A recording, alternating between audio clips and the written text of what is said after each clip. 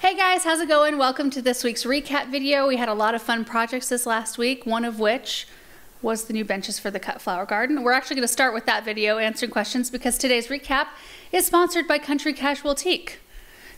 And they're giving away another $2,500 gift card attached to this recap video. So there's a giveaway attached to the video where we unbox the benches, and I think that's still open. So you can still comment below that video and be entered to win that $2,500 gift card. And then in today's video, if you comment below this video on our Garden Answer Highlights channel, you will also be entered to win the $2,500 gift card. I think that's the largest giveaway that we've done so far. Yes. Super generous of them. It really is. We started our adventures with Country Casual Teak, I don't know if you'd call it that, last fall. Erin and I ordered 4 of their benches, kind of on the suggestion of Erin Shannon from The Impatient Gardener. She contacted us when we were talking through bench ideas, and she was like, you should check this company out. They are pricey, but they're worth it. They're amazing quality, yada yada and all that. So we thought, you know what, we trust her, we're gonna try it out. And I'm really happy with the benches. We got the 5-foot monarch benches for behind the Hartley, and they're already starting to weather, which is nice. We chose to not have them sealed, which teak you don't have to seal. It holds up to weather for ever. There's 3 options on the website. There's like non-sealed, which is what you did, and that will turn gray. There's sealed, which you can continually do. I think it may be like once a year. You can keep, if you like that golden brown look.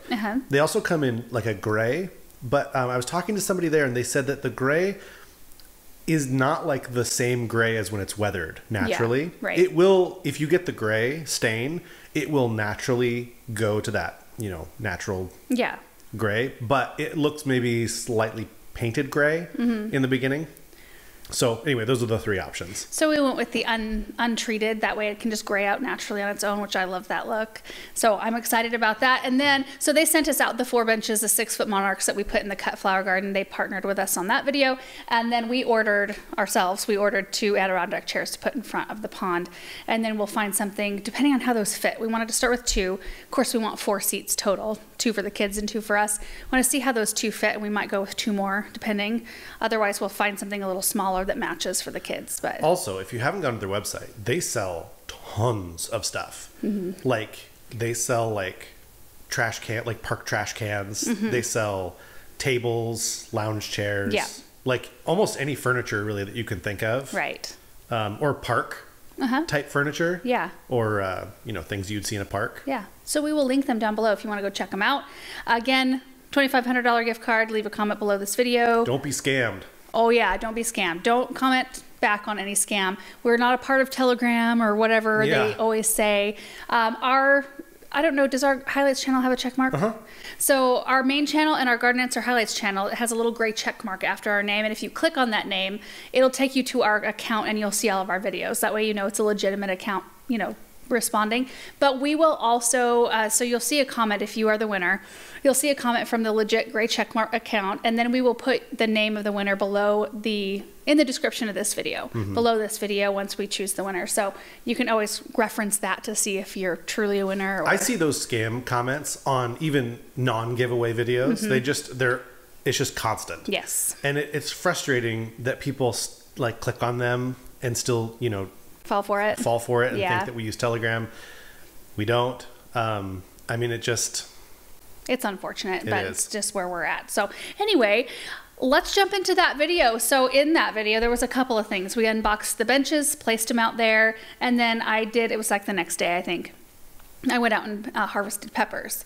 So Karen said, watching the drone footage, I realized how perfectly you formed a circle with lines and gardens flanking the corners. How in the world did you do this? Did you use a drone to lay it out, or did you have a plan and carefully measure it on the ground? We had a plan. Initially, we had it carefully measured on the ground, and we had stakes put in. So everything, it's not like exact. It's within inches, though. Yeah, within feet.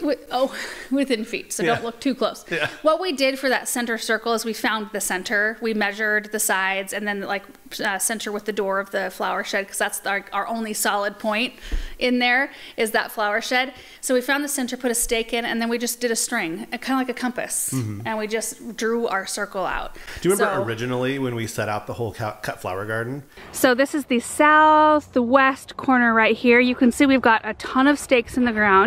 In fact, Erin's going to take the drone up so that you can see, even got some brightly colored plates so you guys can see the the lines. I hope it makes sense. We have 15-foot walkways, and then we have our 4 corners of our cut flower garden. In the center, there's a huge square area where we're gonna put a fountain in and some benches and things like that. Maybe it makes sense with you guys seeing it, you know, top down.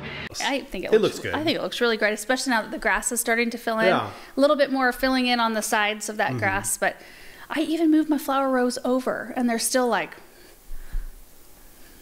creeping over the edge just a little bit. Well, even between your walking, you don't have a lot of space in your... It's because I'm trying to maximize. Yeah, you are.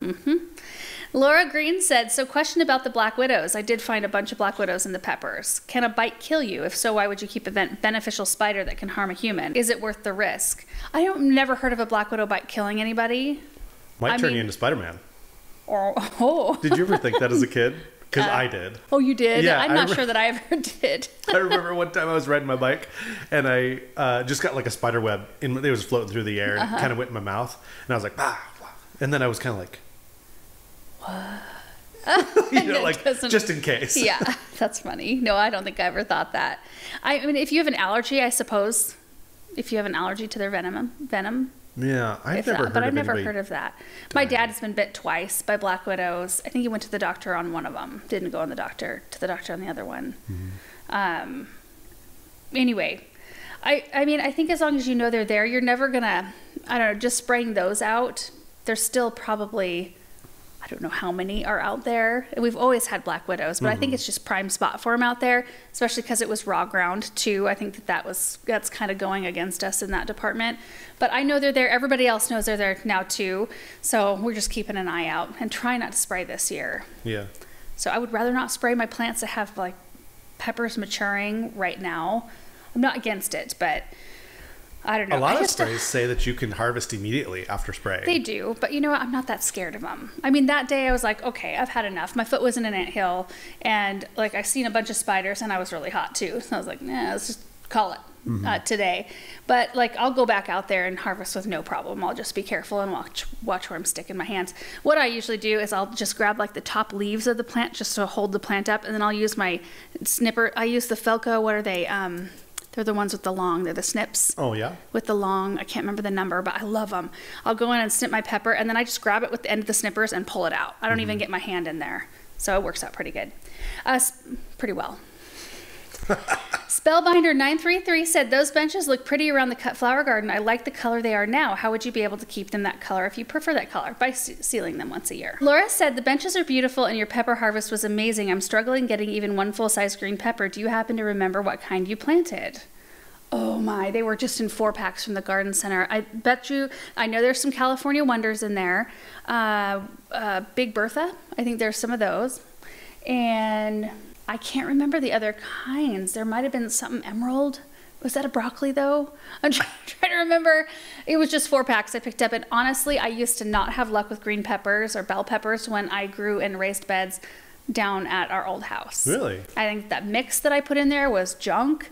And yeah. What kind of mix did you have? It was a local soil mix. And then the one we put in here is from Cloverdale. It's like the premium garden raised bed mix, and it's so good. Ever since I've grown here and in the ground peppers here, I don't know what it is.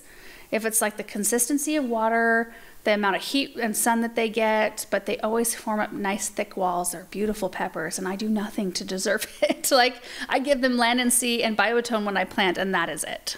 You don't, I mean, that Cloverdale mix, that was like 7 years ago. It's probably all Land and Sea at this point. Yeah, because you've been amending. Well, my parents used the same. My mom was like, what do I fill these beds with? What did you fill yours with? So they got the same thing. So we'll see how, their stuff's grown beautifully so far too. Yeah. Stoa7 said, how do you know whether to pick peppers when they're green, yellow, or red? It seems you pick some of the bell peppers when they're still green, but others when they're red. Are there different varieties? Yes, they are. So there's green bell peppers, which eventually will turn red as well. And then there's red peppers, yellow peppers, orange peppers. Typically, if you let them color up on the plant, they are sweeter and more mature. Oftentimes, so I'll just pick them whenever, like it's convenient, because I don't have the time to go out every day and pick the ones that are ready that day. So I'll just go through and do like a mass haul of everything, and they all pretty tasty. Wendy said, will you be doing wheat again, and do you have to move it to another spot? Very sweet photo of the family on the bench. You know, I'm actually in the midst of filming a video about the wheat. So it will be up after this one. So anyway, hold on. I will have more information about that and what we're planning to do.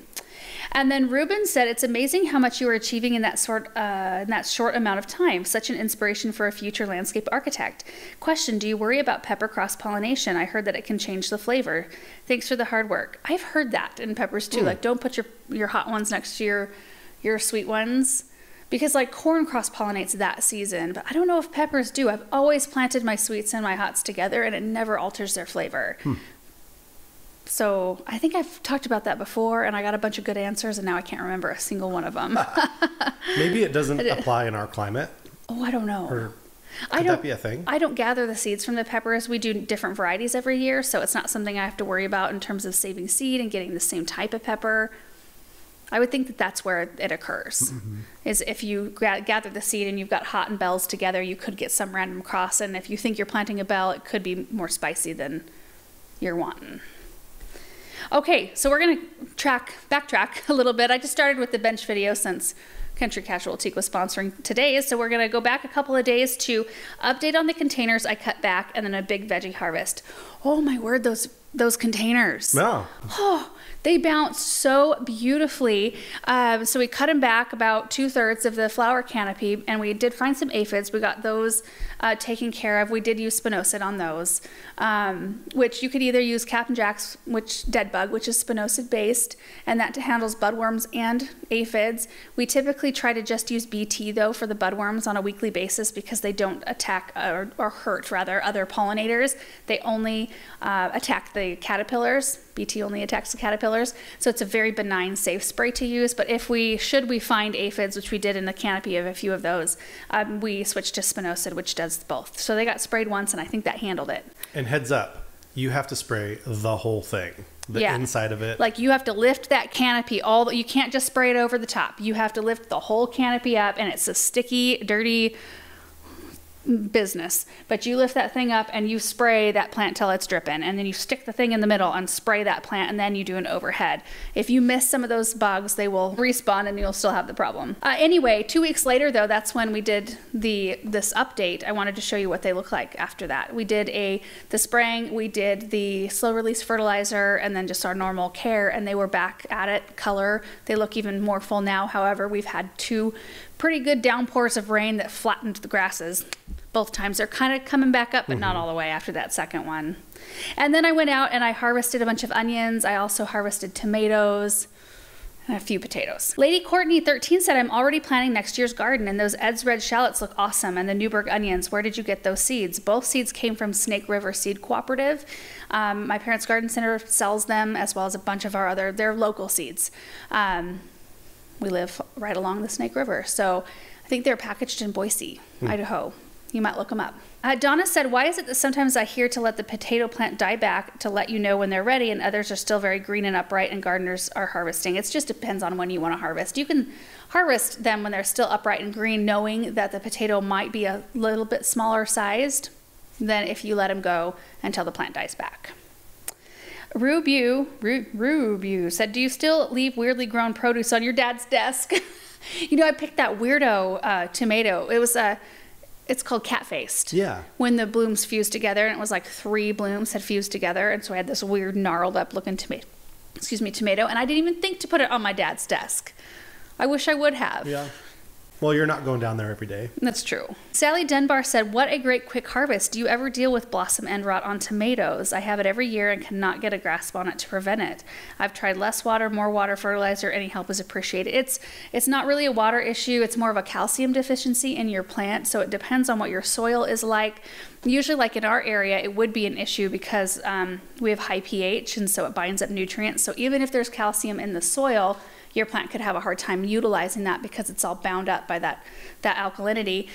This is just in our case as an example. So you'd have to work on bringing that pH down to unlock the nutrients. There's also yield booster sprays. There's like a spray you can spray right on your plant that will help prevent that, and that works really well too. So it's, work on it at soil level, but until you find that balance, definitely try the yield booster. I think it's like a Fertilome, or there might be a Bonide yield booster too, I'm not sure. Michelle Simpson said, Erin, question for you. How is the mini split working in the Hartley? Thinking about getting one in my office in Austin, 1 million degrees here. Would you recommend? Yeah, I would recommend. We haven't been using the mini split in the Hartley though this year because it just feels like it's not worth the effort of having that thing run all the time, and you have to make sure that everything's so shut up in there.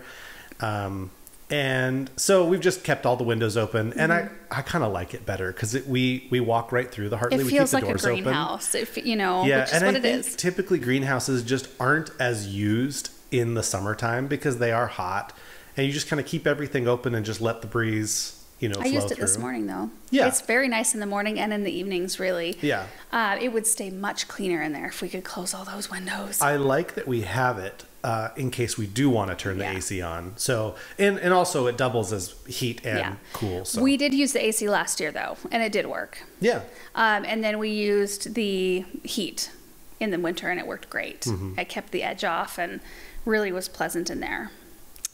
Anna Fairbanks said, would you be willing to go over your meal plan process sometime? This is one of my biggest struggles right now, and I'm always on the hunt for a fresh idea. Thanks for considering. I just have like a Google sheet where I've got 1 week's worth of days listed there, and I've got like a column for what I'm going to make that night. A link if I'm making something new and it's a recipe I need to refer to, and then I have a column for groceries that I need for that meal. So what I've been trying to do is, like, on the weekend I try to plan out our meals for the week, and like tonight we're doing tacos and Spanish rice, like something super easy. So I try to do like some super easy ones I throw in every single week, like hamburgers or whatever, and right now it's perfect because we can do hamburgers and corn and tomatoes out of the garden. But then I like to try new stuff, so I usually do like 3 or 4 new recipes every single week typically. But I just keep track of it there, and I just get on the internet and look around for recipes.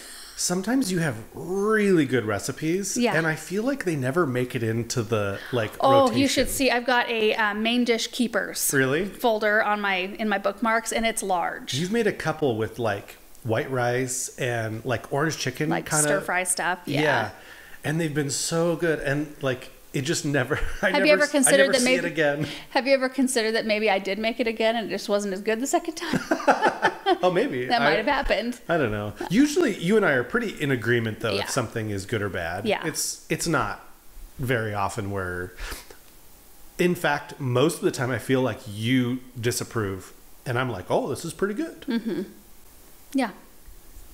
I don't know what the tip would be though. I mean, just having a document that's organized for me is helpful, and then having a place where all of our groceries are listed that we need is helpful. And then because usually it involves some fresh things that I don't have outside, so I like to go to the store, and we do DoorDash quite a few groceries. But if it involves a bunch of like fresh stuff, then I wonder what the DoorDash people think of us. Yeah, I don't know. Because it's not just us door dashing, like employees will door dash too. People are just like constantly coming in and out. Oh well. It's convenient. Yeah, it is. Tiffany said, would it be easier on your wrist to use your hedge trimmer for trimming in these aspects? I love my Felcos, but that's a lot of non-specific cutting that has to be hard on your wrists. Which video is this again? Okay. What? Forgot. It looks like it's non-specific cutting, but it actually is. On those, I'm pretty specific about where I'm going in and cutting, because I don't want to leave a bunch of stubs and weird looking growth on the outside. Even though they're cut back and not looking as good as they did before, I still try to get like cuts to where they're hidden by a leaf, that sort of thing. So you almost need to use like... No, because I still couldn't do I do specific cut on those. Yeah. Yeah. Really, the only thing I do non-specific cutting is when I cut back perennials or cut a boxwood hedge. It's kind of the only time where I like indiscriminately go in and just whack stuff back. In which case I do use hedge trimmers on those. Debbie said, I know this channel is dedicated to gardening, but I would love to see what you do in the kitchen with all that beautiful fresh produce. Do you can tomato sauce? I don't normally can tomato sauce. I have before, but I was thinking about doing that this year because it is one of those kitchen staples that we actually use a lot of. Like canned green beans, no. Like canned corn, stuff like that, we don't go through ever. I never buy that, ever. And but that would be good though, canned corn. Yeah, except for I did it like 2 years in a row and we never ate it. And so I just thought But that couldn't have been because we didn't like it. We just didn't eat it. Huh. And so it's so much work to shuck all that. I like just getting frozen corn in the bags. Maybe if I froze it instead of canning it. Yeah, maybe. But it's still a lot of work. There's some things that you have to like weigh out effort. And taste too. Yeah. Like growing your own stuff is fun, but like unless there's like tomatoes. Tomatoes and corn are two the biggies. So maybe I'll try freezing some. However, when we're using corn out of a freezer bag kind of a situation, it's usually mixed into other things. It's usually really good. Like I don't know that I would be like, oh, this corn's so much better. Yeah. Mixed in with the beans and the sauces and the meats, and all that. You wouldn't be able to know. I don't know. Maybe try it on a small scale. Old Schoolhouse Gardening said, what is the difference between drying the onions with the greens on or off? It's a matter of the onion bulb being able to soak in that last little bit of energy. There's still some energy in those leaves, still some energy in the roots. The onion bulb will soak that in, and it just kind of helps. It's science. There you go. And will that rack ever be in the sunshine? Is it okay to allow sun to shine on them as they dry? My dad was saying that. He's like, the farmers just leave them out in the field, just sitting out, like exposed to the sun. You're fine if they get a little bit of sun. But I noticed, even though this is the north side of the barn, they do get a little slice in the afternoon. Did you put anything? So I put an umbrella up over them that promptly fell over in a windstorm and bent. It still works okay. Did they get wet from the rain? They did, but it wasn't, I don't know. They're fine. I went and checked on them. It was a little bit of rain. Yeah, life happens. And again, my dad's like, because I was telling him my woes, and he's like, they'll be fine, just don't stress. It's like if they're sitting in water, they're not going to be good, but we're so dry here normally that it doesn't really matter. A little bit of moisture is not going to kill them. Okay, next video is planting around the beautiful pond. So I had a couple of, I'm trying to remember, a Pocahontas lilac, a Pacific blue Macedonian pine, an Angel Falls eastern white pine, a bunch, like 7 of those Black Hawks grasses, and then I had some Russian sage, and I popped them all in around the pond, and they all look pretty, and they're all doing really well. Did I just say pretty? No, you said pretty. Did I? Okay. Yeah. Mommy's Madness 2 said, will you need to use the mosquito beater pods from Bonide for the new pond area? Nope. There's enough movement to keep them there should be enough movement. We haven't had it long enough to know, but there shouldn't be enough movement to, breed mosquitoes. Plus there's dragonflies like you would not believe, and they eat like 250 of those a day. Wasn't that the ratio, I think, or something crazy like that? Boomoo Doo Fernando said, beautiful Laura, how do you plan to keep algae from growing in your pond? Okay, so this is super interesting. We did have a string algae bloom last week. It was really hot out, and that pond is in full sun. It won't be forever. We'll have it shaded here once those plants start to grow in, and that will help out a lot. But the string algae bloomed, and we have an ion gen, which is like right in line with your plumbing, the plumbing of your fountain. And what it does is it emits little ions of copper, zinc, and silver, I think is what the 3 of the elements are. And it releases those ions into the water, and it kills the string algae. And like within a day, it was like 24 to 48 hours. Gone, like the string algae, and it was thick. Kind of wonder if we could do something like that with our fountains. I don't know, but I was like, what? And it's specifically for koi ponds. You can dial it, so we dialed it up, and you're not supposed to leave it on like real high for a long period of time. It was at 5, and we put it to 10. And then I moved it back down to 4 yesterday, just so you know, because it's gone, and I don't want to keep it like cranking when we don't need to, so we'll just keep an eye on things. It's looking beautiful right now. I think the extra water it got yesterday makes it look quite nice. Aaron forgot the hose was running into the pond. It didn't overfill. It didn't. It was just, like right to the edge. It was so pretty. Yeah, it got filled up. Yeah. Darlene said, I have a personal request. Is it possible for Aaron to set up a time-lapse camera on the pond so we can watch the koi and hear the waterfall? You could post a video on Saturdays for us needy people that feel the need to see more of your gardens. Yeah, we could. I don't know that you'd be able to see a whole lot with we could try it. It would be very easy to do. Yeah. I have a feeling it would not get very many views. But maybe. Somebody, Darlene might like it. Yeah. Brandy said, you may have already said, but where do you guys plan on putting the pondless water feature? It's going to be going out into the south garden. I actually did toy around with maybe having it installed in my parents' orchard area. Well, I call it the orchard because that's what it's been my whole life, but it's like the woods sort of area down there now, and it would look so natural because there's a huge rock wall that leads down to the orchard from their yard. It would look really cool there, but it would also look really cool out in our south garden. We're just waiting for things to, I don't know. We'll get it in at some Chris point. Told me, he's like, whenever you're ready to do that, just let me know. He's booked out. He's booked out until next year, but I think it's a little project that he can kind of bust out pretty quick. Well, and I think maybe he might come and do it himself, maybe. I get the feeling that he, has crews and stuff that do a lot of the work. And because, a lot of times owners that, they've been doing, like he's been doing ponds for what, like Ever. 30 years or something like that. And at a certain point, you're the guy that goes out and does the bids and the design work and stuff like that. But you have guys, you have crews that actually do the physical moving of the rocks, because it's like he's put in his time, Yeah. Liz said, question about the pond. Will you top it off with your well water? If so, will the hardness affect the ecosystem? We do top it. We've topped it off a couple of times because you're naturally, especially when it's so hot, you're going to lose some. But we weren't given any information that we should be worried about it. I don't think that should be an issue at all. No. And it's not like when you're talking about the relation of the amount to the what other else water. would you put in there? I don't know. You can't, would you soften? You wouldn't put Nope. softened water in there. So, yeah. Laura said, how far away from the pond can you plant before roots search for pond water? It depends on the plant. I do know, I learned this when Brian was here. I was like, oh, look at these beautiful birch trees I bought to put right up next to the pond. He was like, they need to be about 15 to 20 feet away, and then they'll be totally fine because those birch trees will sense that water, and those roots will actually jump the liner and go into the water. However, I think in our area, if you do drip tubing, like not the brown tubing to where the whole area gets saturated, but just like what we're doing, where you just are watering the plant. Yeah. If you look at the birch trees, when they're done, when the drip has been running, you see like a wet spot.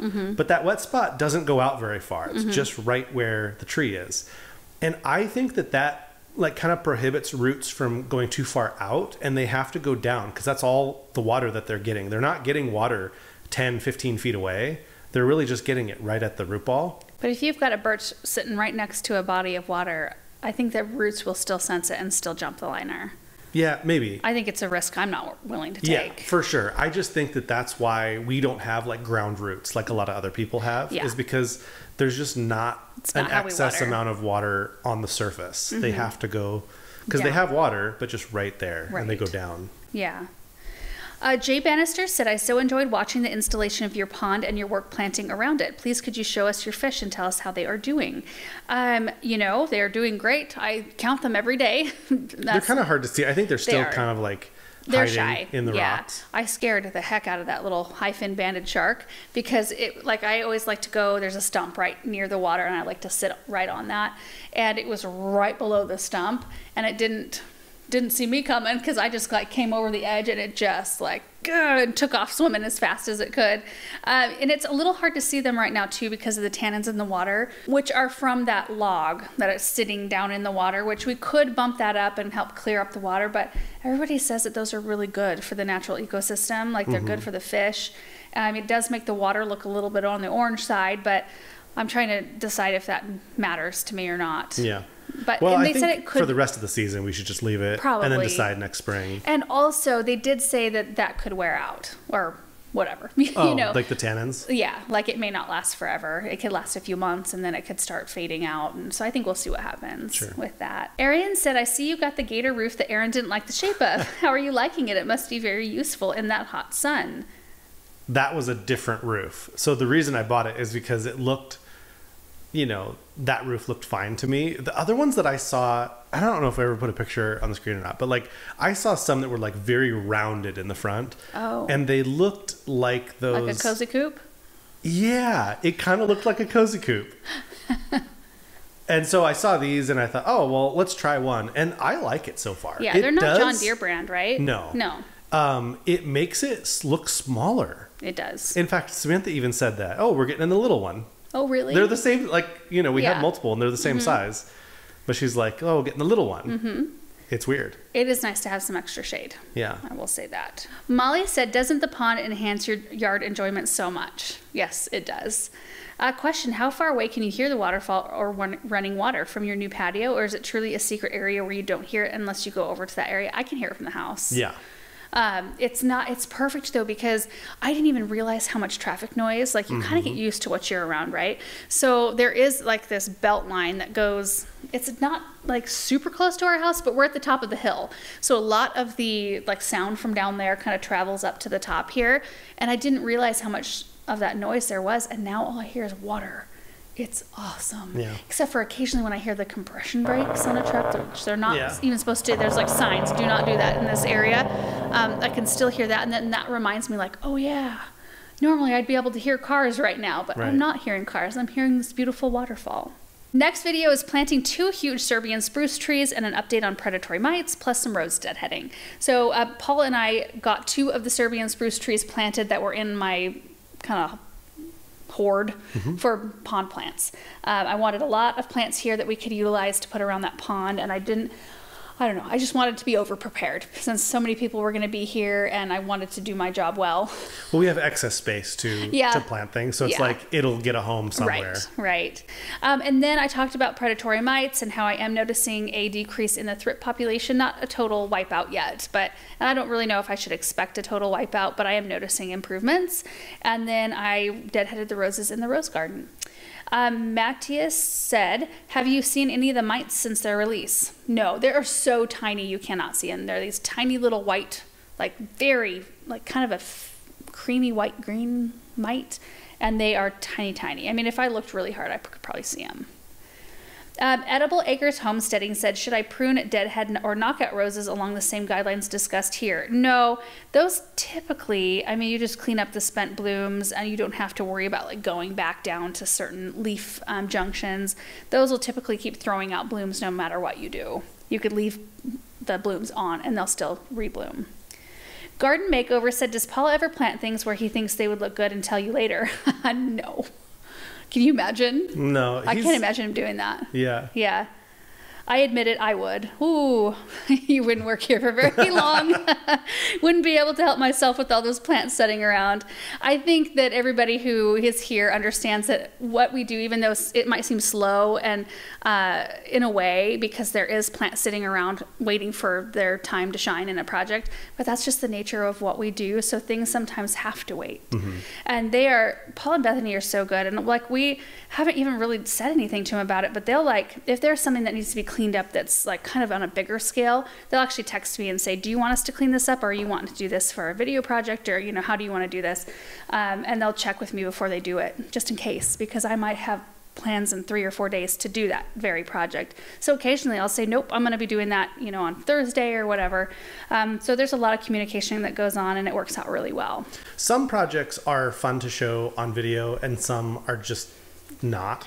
Right. Or it's like a repeat. Like I could do garden maintenance every single day of the week, and there's only so much rose deadheading that one wants to watch, So if you hit it every once in a while, then I feel like that's good, just to keep things different and a little bit more fresh. Yeah. I guess. Wendy Breedlove said, well, you have to throw the rose waste away so it won't infect other areas of your garden with the pest. Yes. Well, it'll goes into our pile, which we are going to be burning. So we've been putting everything in that hole.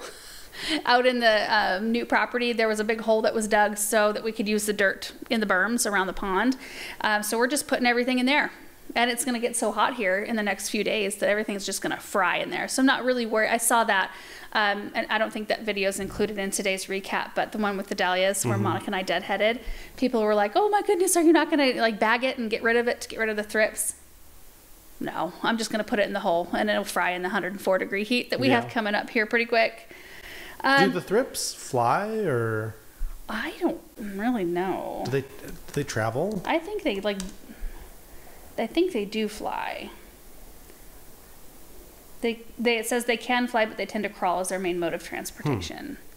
So if they're going to fly, I don't know how far they could fly. That hole is distance from anything we have growing. Yeah, they wouldn't survive the journey. No, I wouldn't think so. Allison said, did Paul and Bethany know a lot about gardening before they worked for you, or did they learn from you? I think that Bethany has quite a lot of knowledge just because she grows a big garden. Paul, I don't think he had as much knowledge, but they're both smart in the common sense department and in just like the real life department, that they just pick it up. It's not like I'm teaching them, but I do know that they watch a lot of our videos too. If they're getting ready to do a certain task, they don't have to do it now as much as in the beginning, but they'll watch just to see how I've done it in the past, which isn't that awesome. I never asked them to do that. But they'll like watch a video on rose deadheading so they know how I do it in my own garden so they can do it the same way. Ina Bates said, Laura, what was the plant you used as a sacrifice for the aphid problems you had? A couple of them. Three. There's Brussels sprouts, amazing host plant for aphids. Calendula is another one, and Nicotiana. Any of those three plants you can put in the garden anywhere, and it will probably keep the rest of your crops clean of aphids. Melissa said, it is 6 p.m. and I'm watching. Question, Laura, I purchased 2 David Austin climbers. I guess I do not understand. I thought I could put them on a trellis. I read that flowers would only be on the ends. Do I need to spread them sideways for the lateral stems to bloom like you did on your chicken coop? Yes. So I would watch the chicken coop video. I did a how to prune climbing rose video. Was it this last winter or the winter before? Maybe we can find it and link it down below because I go way more into detail than I can spend time on right now. Karen Noble said, so how many more spaces left in your rose garden for new plants? Oh, there's like 30-ish, 30, maybe over 30. There is spaces enough for 86 or 87 roses. I think it's 86. I initially thought 87, then forgot about the big flower pot. Oh, right. That's in the beginning, so I did eliminate the first one. So I think 86. And we've planted, I want to say, in the 50s somewhere. Maybe it's close to 60. I don't know. We've planted a lot this year. And the last video from this week was our August garden tour. Best August ever. Just because we've had such a great year. We had such a long, cool spring, a lot of moisture, and then we only had like less than 10 days over 100 there. It was like a week of over 100. Was it last year or the year before where we broke some records for like the most days over 100? Yeah, I think it was last summer. And then wasn't this year, like, I feel like we're breaking records for like rain and coolness. Well, this last weekend it was like 56 when I got up, and it was foggy and misty. Like, it was misting on me. I was outside taking some photos because I'm like, this is a rare opportunity. And then I think the high was like low 80s. Like at the end of July, or well, I guess we're into August now. Yeah. Beginning of August, that's unheard of. So it's been really nice. I mean, just in terms of hostas, if you look at my hostas, they look so much better. They're starting to show a little bit of weariness at this point, but by now we usually have very little hosta left because we've groomed so many tattered leaves off of them.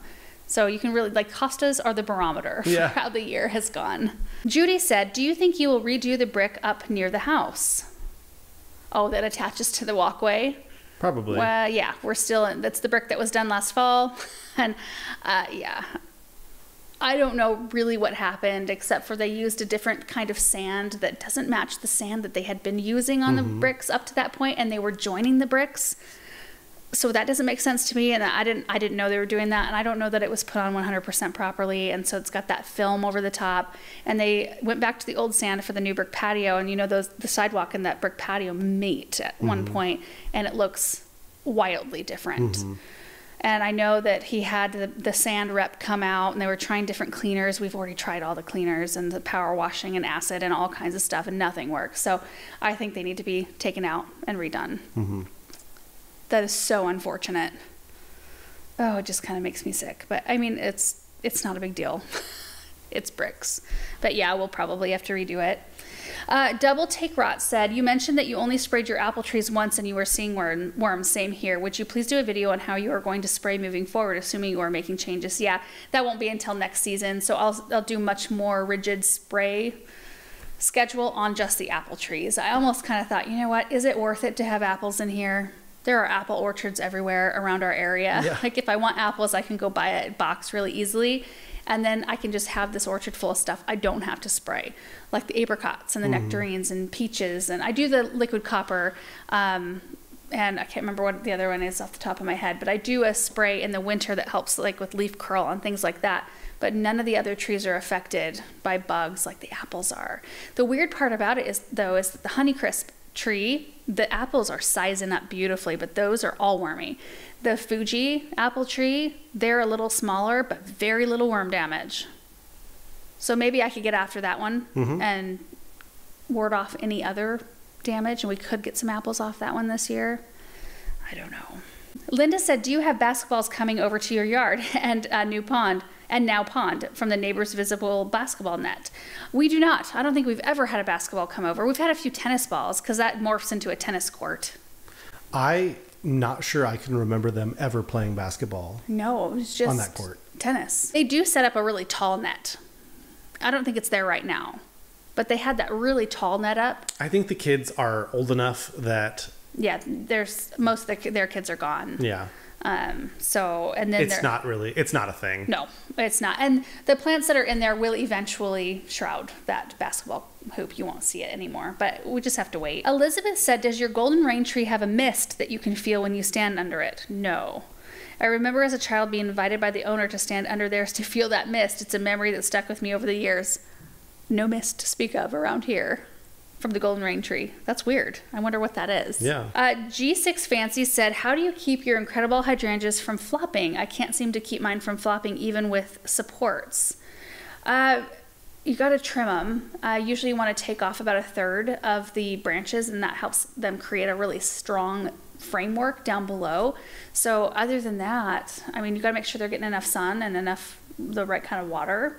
Sun, water, and pruning, I think, are the biggest things for those. Terry said, so enjoyed your tour. Can you share the brand of your shirts? Are they Garden Supply shirt / blouse? These right here, is this what I was wearing? Probably. I wear it like all the time. I've got multiples. This is a Tommy Hilfiger shirt, and it's super lightweight. It's very flimsy. It kind of drives Aaron crazy because my mics are always like flopping. I can't put it on my shirt because it flops over like this. And if I put it on my tank top, like you usually wear it right here, like my hair or something else will brush on the mic. Yeah. Anyway, but they work really well. Speaking of shirts, we should probably mention that they're on our website now, and we're not going to be selling through Teespring anymore. We're doing it ourselves. Yeah. The biggest reason was that people would email with issues, or they would send us a shirt and be like, can I exchange this? And it's like, well, we didn't send you the shirt to begin with. And we just couldn't do anything. It's like, we're not selling, we didn't create the shirts, we didn't ship it. And so that kind of created like this weird relationship to where we couldn't provide customer service. Right. So anyway. So we can now. Yeah. Ken and Natalie, our video editor, and his wife Natalie have been working really hard on it. So there's really like nothing there except for shirts and t-shirts sweatshirts. And hoodies, but we'll probably build from there. Yeah. Once we get our feet wet with this and kind of see how it goes, and how, they like doing it and that sort of thing. So gardenanswer.com. Yep. Big Ross said, curious if the neighbors come over to walk through your garden on date night. No. They will. Some of our neighbors will text and ask. Well, occasionally. Yeah. But it's not like it's all not the time. Regular. Yeah. It's maybe like once or twice a year. Yeah. And S. Murph Monster said, what? No drone footage for the August garden tour? I didn't even think about that. What in the world? Did you not think about it either? I think I maybe did and then forgot it. That happens. And you guys, that is it for today's video. A lot of good questions. Yeah. Thank you guys for commenting and watching our videos and all the above. And remember about the $2,500 Country Casualty gift card. $2,500. Yeah, that's a good sized gift card. So leave your comment down below. We will pick a winner in probably 1 week and put the winner's information down below this video. So be sure to check there. Thank you guys so much for watching. See you in the next one. Bye.